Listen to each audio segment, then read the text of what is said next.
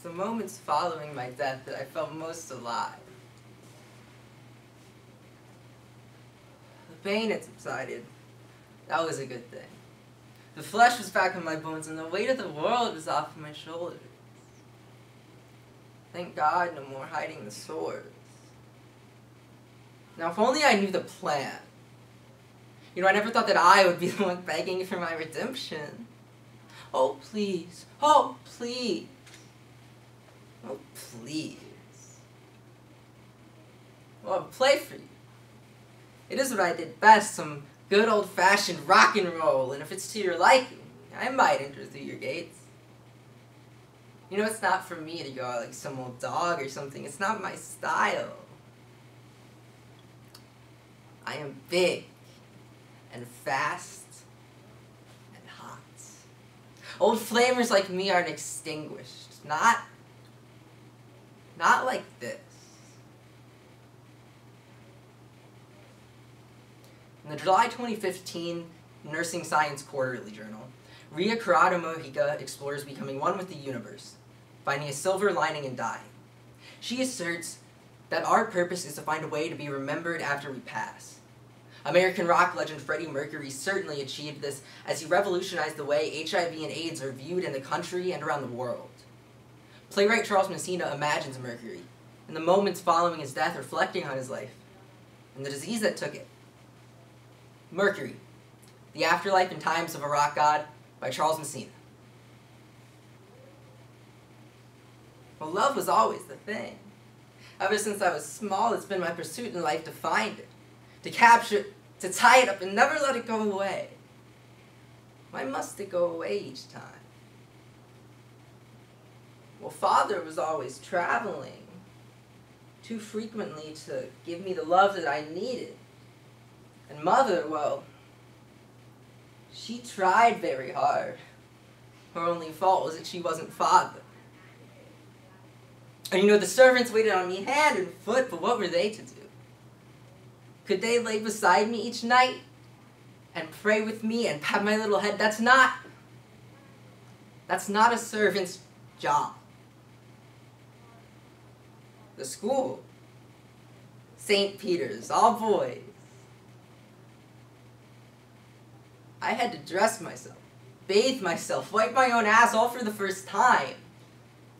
It was terrifying, you know.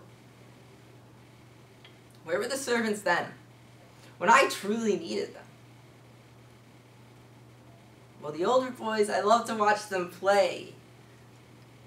But those same boys could be so hurtful.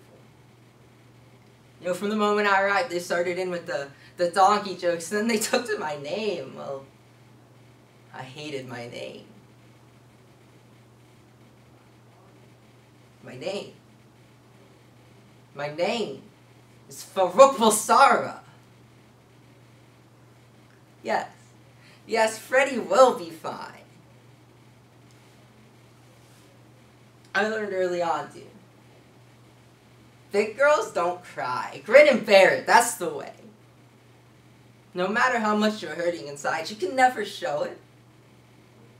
And so Freddie it was. I arrived to London as Freddie Bulsara. I felt better, no doubt. But things were different. I hated it at first, you know, it was cold and overcast, but different was good. The music was one thing. You know, I dabbled in music, but in those days, being an artist meant living in squalor, sleeping on floors. Okay, maybe I had some big ideas. But it wasn't until I met Brian May, Roger Taylor, and John Deacon that I found anybody foolish enough to listen.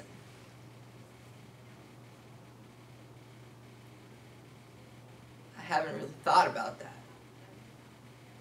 I guess I don't really think about my God. After I'm gone, are they gonna remember me? It's up to them after I'm dead. Who cares, right? I don't.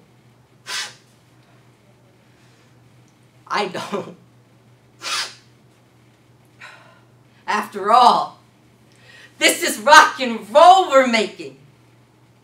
Or had you forgotten? After all, a party's a party, and Freddie Mercury had some parties. You know, I was happy just to be up there playing along and strumming my little guitar.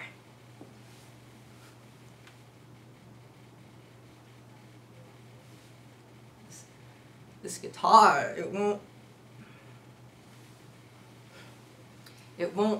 play the chords that I want it to play!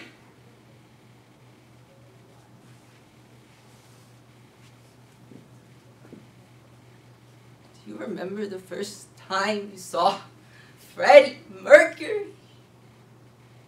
So much life, so much fun, and you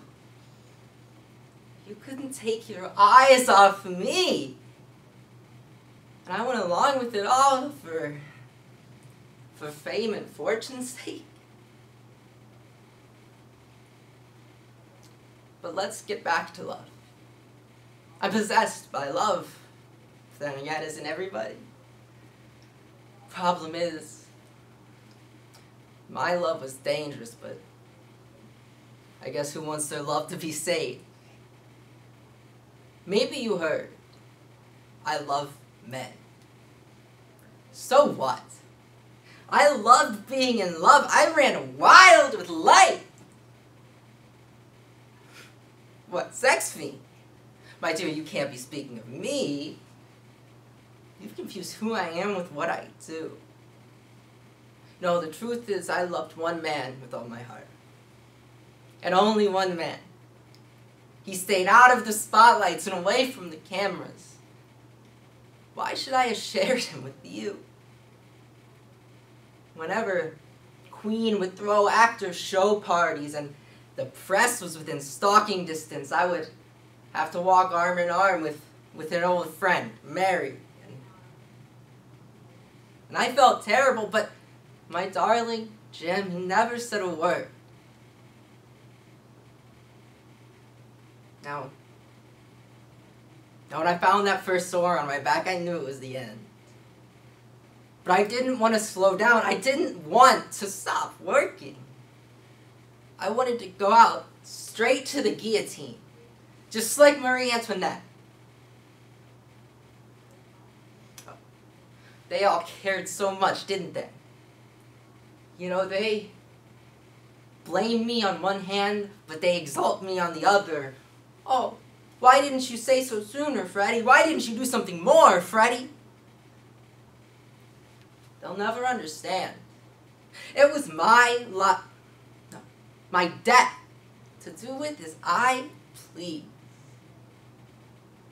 And you know, it's bad enough that it attacked me.